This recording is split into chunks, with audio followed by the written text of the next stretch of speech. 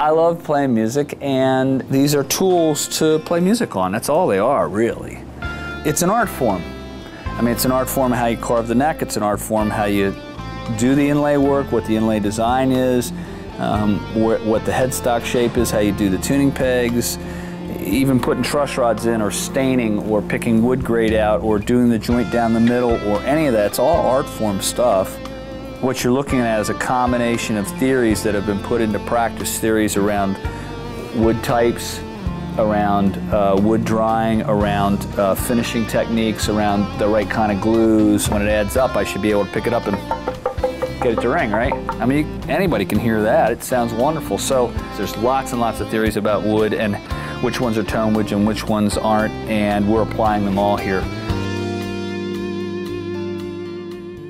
We have skilled wood buyers that do nothing but search the land for the best curly maple. Only about 1 in 1,000 maple trees is really curly, so you've got to really search for it. In terms of how you grade it, I thought when we started it would be graded all the same. You get the luck of the draw, but people would call me and go, "Now, Paul, you go out and pick me a real nice one out." And so we had to start to grade it into custom, 10 top, artist grade, private stock grade.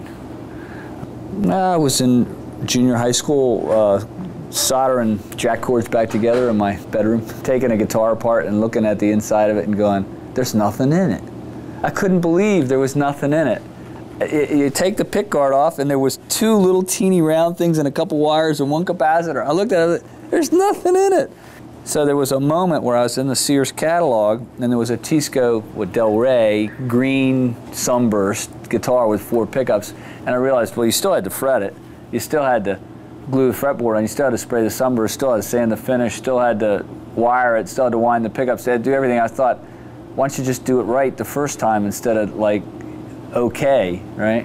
Because the difference between a $2,000 guitar and a $100 guitar was you did all the same stuff. I mean, this guitar's got everything on it that an inexpensive guitar's got on. It's just that you pay more attention to each part. So, well, imagine that you have a shop in a town like Annapolis. You make a guitar a month or a guitar every 2 months, something like that.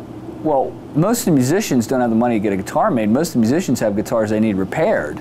So repair work is the core of a guitar shop, a small guitar shop. It's not guitar building. So we would build guitars in between the repair work. The repair work's what got us through. I would get an order once in a while, maybe once a month or once every 2 months. I had no idea how I was going to pull these things off when the guitars got ordered, but they eventually ended up in good hands.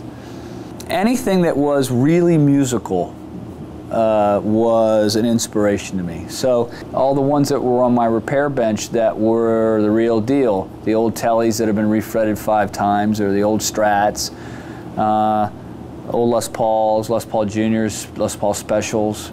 I mean, this body shape, I took a Les Paul Junior shape and I took a Strat and I laid them on top of each other and I averaged the lines and it didn't work. It was really ugly. And then it took me 2 years to draw this body shape, which is somewhere between a Strat and a Les Paul Junior if you look at it, really. I was modifying the shape of a piece of wood. I did it originally with a pencil, but then when I cut the piece of wood out, the horn was too long and I kept cutting it back until I got it right. This is known as a PRS shape. I mean, look, when you're in a band, the first thing you do is you do cover songs. And then eventually you write your own music. And every musician will tell you where they borrowed the feel or the groove or the inspiration. It's the same thing. This is a song, really. There wasn't a guitar making school.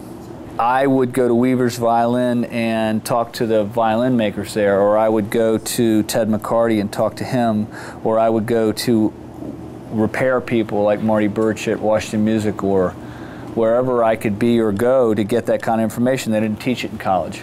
I got in as fast in the mentoring schools as I possibly could.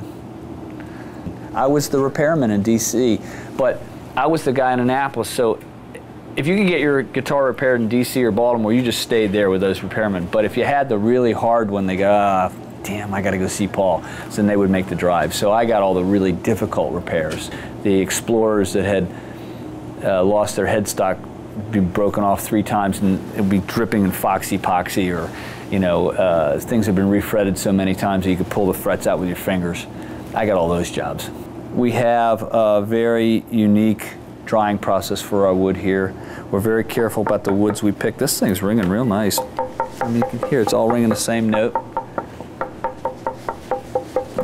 I mean, it almost sounds hollow, but it's not. Well, if the wood's sopping wet, obviously it's not going to ring, right? If the resins in the wood aren't crystallized, it's not going to ring. What's interesting is the pieces of plywood that have been through our drying process ring after we get done. As far as the stains go, well, the whole staining idea is that you want the wood to jump. To stain this blue guitar is very, very different than to stain the yellow and brown one. This is called Blue Mateo. This one's called Yellow Tiger. And this one actually has a color on top of the wood, a cherry color on top of the wood. So there are people in this building that have spent their entire careers doing nothing but what you just asked. How do you stain it so it's beautiful? There are people in our private stock department that are doing things with wood I've just never seen before. It's just gorgeous. Going out of tune is about something moved. Either the nut grabbed, or the tuning peg moved, or the tension around the peg moved, or the bridge didn't return to the same spot, or the saddle moved, or something moved. And so we run 6 knife edges, where Floyd Rose runs 2 knife edges, and very often the Fender ones don't run any knife edges. We run 6. There are 6 little notches in these screws, okay? The second thing is the ball of the string has to be pretty close to the top of the bridge. So the ball of the string's not right there, it's way down in the block so that the string doesn't stretch up over the saddle. The next thing is it's got to not catch on the saddle, so the saddle has to be smooth, and the edge on the bottom has to be smooth, which we've done. The nut has to be made of a very hard material that won't wear out but also won't grab the string, and then this has to be locked in place where there's no winds on the peg. Otherwise, you're going to have a problem. Also, if the tuning peg screws on the outside are not tight, it'll go out of tune. So going out of tune is about something moved. I was always making pickups in the old shop. I would have used a brand of pickups, I think, except it put us in a position we couldn't experiment all the time. And these are the microphones. This is the singer, the guitar is the singer, and these are the microphones.